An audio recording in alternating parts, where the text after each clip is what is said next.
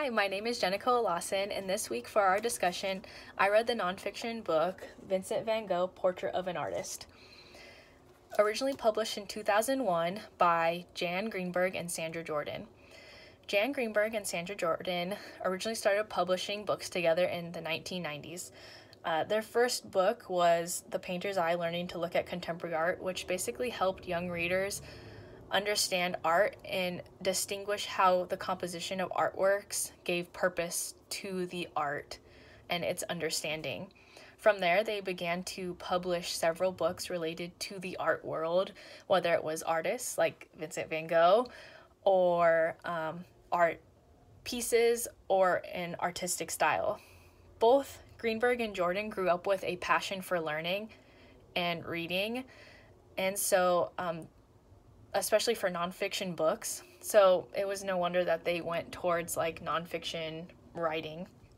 I personally picked this book because I've always loved art, and Vincent van Gogh has always been an artist that intrigued me.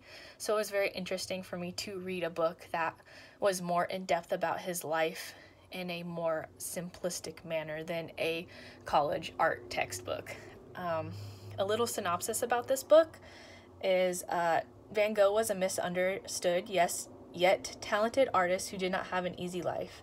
Van Gogh started out as an art dealer, and then he became a preacher who failed, and then after a lot of trouble, he became jobless and was fully supported by his brother Theo, who was his sole confidant, family member, friend. It wasn't until Van Gogh moved to Arles that he found solace in his art, and he started to study Impressionism more. He was not a popular artist at all in his own time. In fact, he only sold one painting while he was alive. However, today his art really transcends time, and it shows empathy and feelings and the gratitude he had for life and for people, which is why I think this book is very appropriate for ages 9 through 15 or grades 4 through 8. This book doesn't have too much complex words, and it has a very it's set up in a chapter book style, so it's easy for them to read. This book paints the picture of Van Gogh's life. It doesn't just go detail by detail like some nonfiction books do. It describes him in different situations and the feelings he was having, and which were thus translated into his paintings and his letters, so kids can see that comparison. This book is an interpretive nonfiction book because Greenberg and Jordan interpret some of the scenarios in Van Gogh's life, because obviously he wasn't able to document every single part of his life. However, because Van Gogh sent a lot of personal letters to his brother Theo, a lot of his personal feelings and reactions to things were documented, which made it possible for Greenberg and Jordan to make this a very personal story for its readers, which makes it so intriguing for not only younger kids, but for college students like me. Interpretive nonfiction books are described in a way that takes you on a journey, and I can fully agree that this book takes you on a journey when you read it. This book also has expository writing because it is fact-based and directly tells the life of Vincent van Gogh. Based off of the organizational patterns of this book, its description is very informative. It provides information about him from the beginning to the end of his life. This in a chronological order, which is the sequence of the book. In the comparison and contrast section of the organizational pattern, that's really evident in the way that Vincent van Gogh is feeling at the certain points of his time. So when he's feeling sad, it has very dark and sad feel to it, but when he's happy, he really liked the color yellow. So when he was happy, he would paint paintings with a lot of yellow in them, and it'd have very bright and just happy writing. A problem/solution in this book is kind of when he's not feeling good.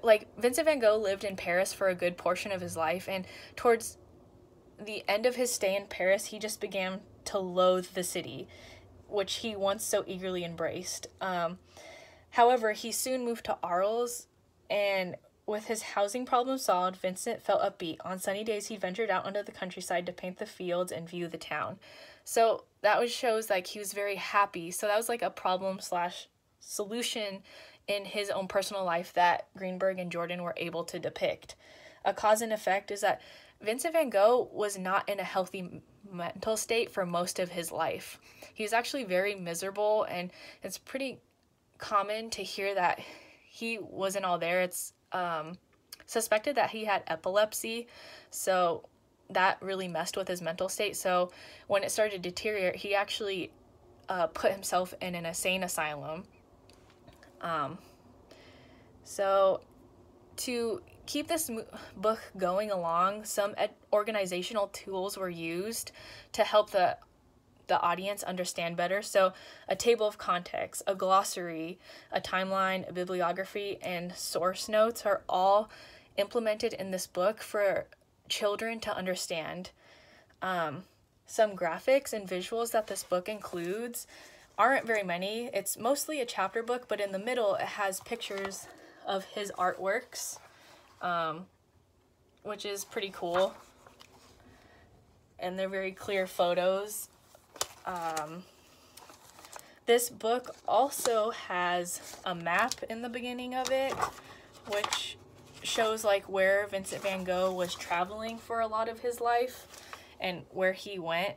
And then it has pages like about the author, and then it has like photography credits and just going through each page and museum locations. It's a very informative back of the book, organizational tools that really help children. Overall, the text enhanced my understanding of the topic, just making it very clear and like very personalized. Like you can feel the feelings that Van Gogh was feeling, and having that ability to connect with someone that was alive so long ago is really important as a reader, because you're reading this book to get to know more about them. So having personal feelings in your own interpretation of the book is very important. Finally, would I recommend this book? Yes, I would. I would recommend it to anyone, but especially people who love art and want to know more about art. And honestly, it's just a good read. Greenberg and Jordan did a great job, and it's very appropriate for children. Anyways, that's the end of my discussion. Thank you.